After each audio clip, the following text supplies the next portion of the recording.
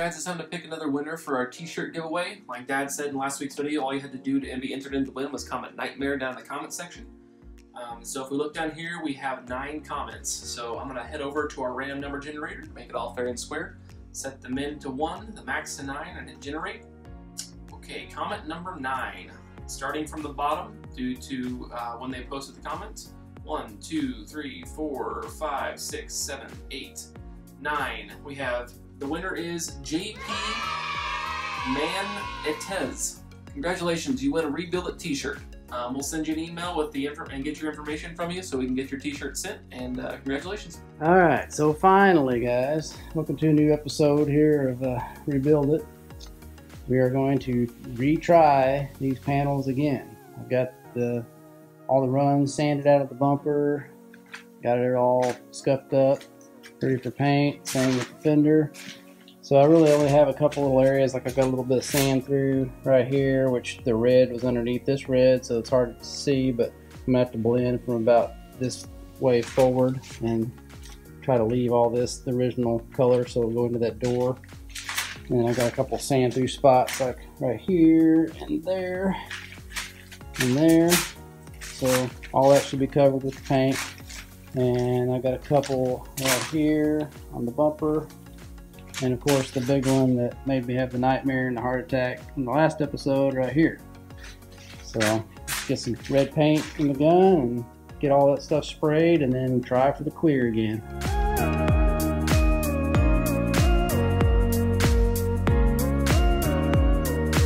Alright, so we got the easy part done, the color.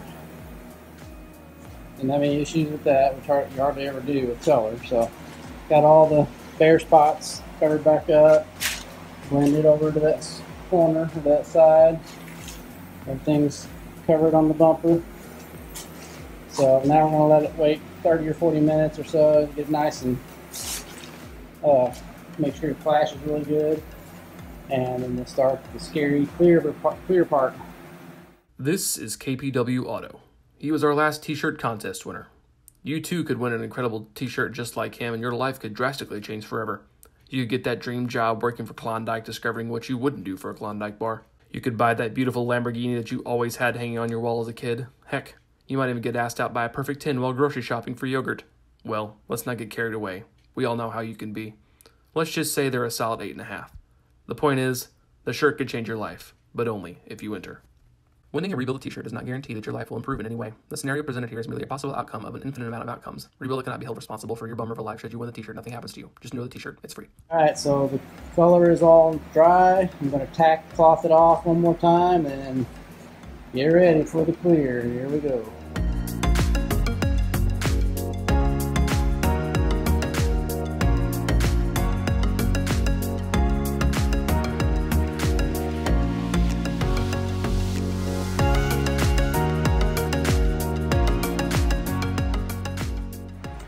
Okay, I don't know if you can see it or not, but there's a big giant bug flying around in here. There he is. And I have fresh paint. And at this point, I do not have a single run. I'll explain to you here in a little bit what I did different this time. So right now I'm guarding this from the bug. There he is. Hey guys, it's Andy here back at the editing studio. I just wanted to point out one thing real quick while we're watching Dad follow this bug around with the camera. How big is this bug that we can clearly see it on camera without being zoomed in at all? That thing has to be like the size of a bird. Alright, that's all I had to say. And I'm hoping I don't take a swing at him and knock a bunch of dust into this paint. Okay, so you are asking yourself, what did he do different? Why did he not get all the runs this time? Well, a couple things. One is, if you remember last time I had both of these items hanging. Okay, so the more vertical area that you have, you know, if this thing is hanging up, then all of this area right here was in a vertical surface, so there was much more chance of runs. You know, the more it's hanging. So laying it down flat like we had the hood, remember we didn't have any runs in the hood because it was laying flat. So did the same thing with this, laid it flat, no runs. But the hood is a different story. You just don't have, or the bumper, you don't have a way to make it all horizontal because there's so many curves and ups and downs and all that. So did a little more research and figured out that if you give it the first coat of clear, just a kind of a coat that you're not really worried about it being all nice and shiny and all your paint droplets running together like you do at the end, you just want kind of a tack coat. So you put it on there and it's kind of sticky. You wait till it almost has the consistency of the stick of tape. If you put your finger on a piece of tape and that amount of stick, that's kind of what you want the clear to be before you put your second coat on. And so that second coat grabs to that first coat and it holds on and doesn't run. And this one I had a couple rough areas after I did the second coat, so I went ahead and did a third coat even and still didn't get any runs. So it's got some dust nibs in it just like it always does, so I'll sand and buff that, but do not have to buff any runs. So hopefully we can buff this thing without getting any more burn through or sand through and get this thing put on the car this week.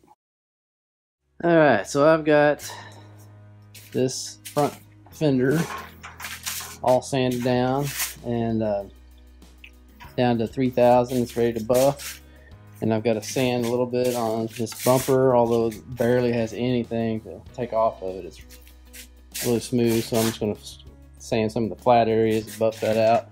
And I have to have that done and this thing back together by noon, and it's about 7 o'clock now. So I got the guy coming to pick up the Mustang so he can replace the windshield, and he's going to actually drive it. And so I want the inner fender liners and all that back in so that if he throws rocks, it doesn't come up and dent the inside of this fender that I just fixed. So got a lot to get together in a short time. So let's get some more sanding and buffing done, and then we'll start reinstallation of the parts. Alright, so I have the other fender buffed out, installed. Gaps are good. And I'm working on the bumper in the bumper assembly facility in here. Oh, look at that. So I guess I just got that upper grill to install and the horse. Got everything else on there except for that chin spoiler. So then I'll be ready to install that and just do a few more little touch-up things, and this thing should be about finished.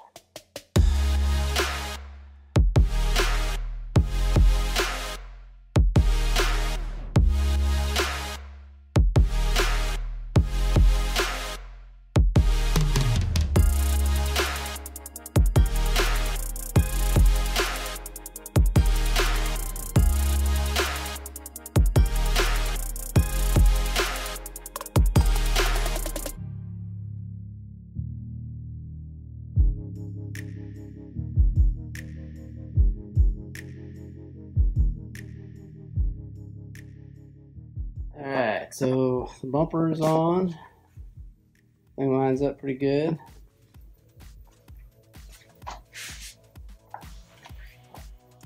Kind of have I was getting ready to put the inner fender liner in over there, and I've got a burned out bulb in that little Parker light there. So before I can put that in, I've got to go get a bulb. So then I got to put the little cover back on the hood there, and the cover that goes up above the radiator, just a few little odds and ends, and this thing will be ready for the windshield. Okay, so I've got the new bulb in, and yep, it works. So get that the rest of the way installed, and we'll put that fender liner back in and move to the other side.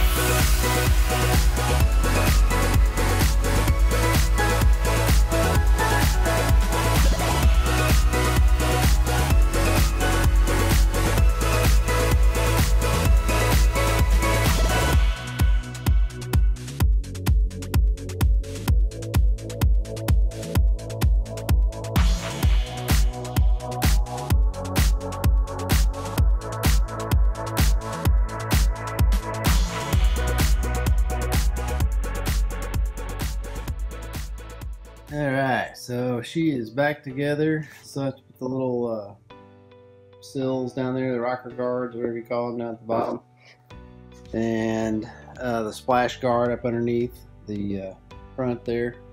But I ended up not being able to get it done in time for the guy to come do the windshield today, and so he's going to do that tomorrow. So I'm going to stick those two rocker guards on there real quick and get it outside so he can pick it up.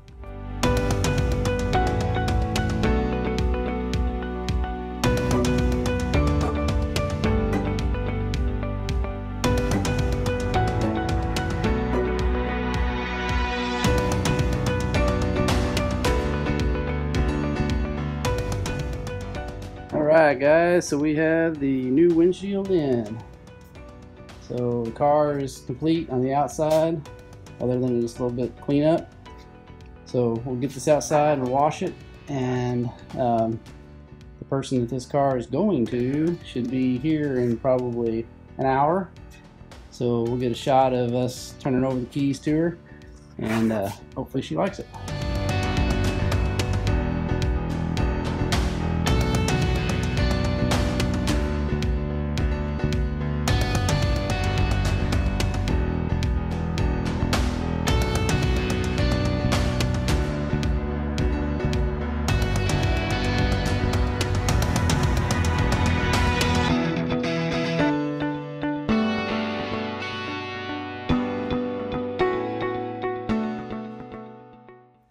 Okay, so while we're waiting on the customer to get here, I thought I'd go ahead and go over with you guys the totals on what we spent on this vehicle.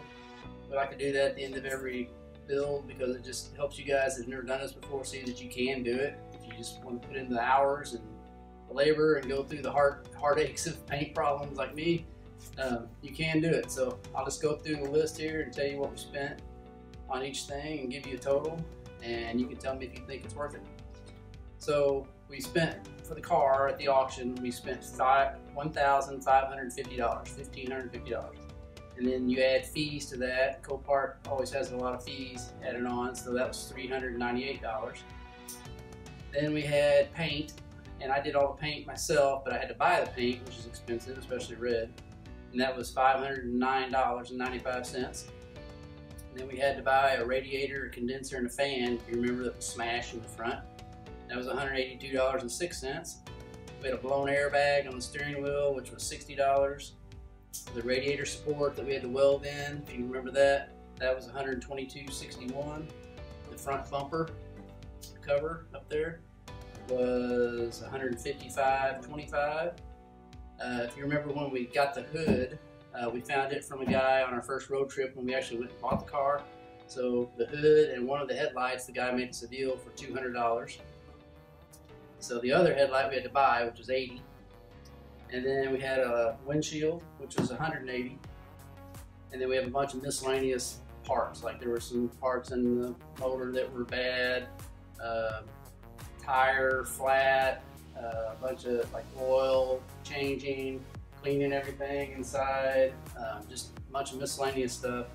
Was $449.56. So you add all that up, and we've got $3,887.43. So $3,900 close to it. So what do you guys think? You think this is a V6 2010 Mustang with 64,000, something like that, miles on it? I still have to change an actuator in there, that clicking noise. If you guys remember from the first episode where we started up and you kept hearing the clicking, I thought it was a CD player trying to eject a CD that wasn't in there. Well, it's an actuator, I believe, that goes with the changing the vents from like defrost to floor. So I need to replace that still, but everything else is done. I need floor mats. So really that's about it, $3,900. Pretty nice car with low mileage for that, and it's convertible and everything works on it. So, and the customer who will be here in just a little bit is not just a normal customer, it's my daughter. And before you say, oh, he bought a car for his daughter and she's probably spoiled, even though this is not a Ferrari, but no, she bought her own car and sold it and used the money to buy this, and I put in the labor for it. So she works hard and did this on her own. So we'll give that to her when she gets here in a little bit.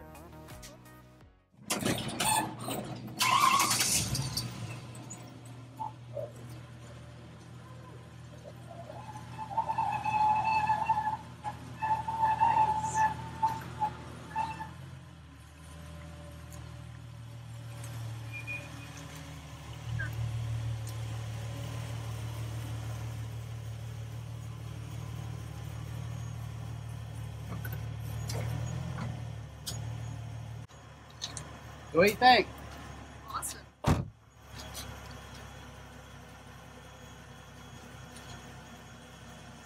Super cool.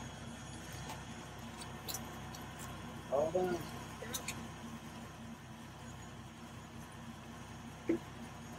So hop in and take your first spin.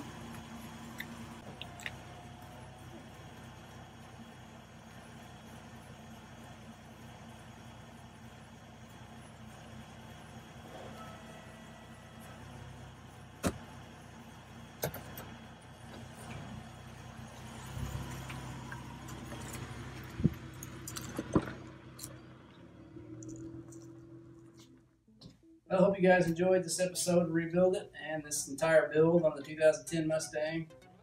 It was kind of long and drawn out because of all the waiting we had to do for different things, but it turned out good. So stay tuned next week for our next episode where we're doing the finale on the 2017 Jeep, I think, on Paul's Jeep. And we'll do another t-shirt giveaway on then. And thanks for the guys that entered on the last one, and congratulations on the winners. See you next week. And always remember, don't retire it if you can rebuild it. See you guys next week. Thanks so much, guys, for tuning in and watching this week's episode of Rebuild It. Make sure you subscribe so you don't miss out on any awesome content. Have a good one.